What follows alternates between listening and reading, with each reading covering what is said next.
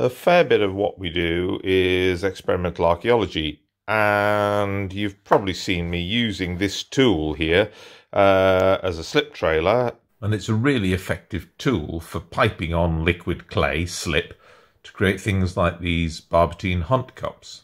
But experimental archaeology goes beyond often the actual use of the things.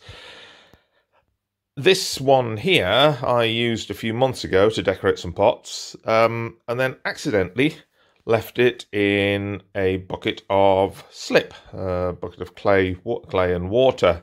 So what happened to it? Well, it looks pretty good, it looks fine condition, except that the linen stitching has completely rotted away, gone, and left it completely open. So this is going to have to be restitched.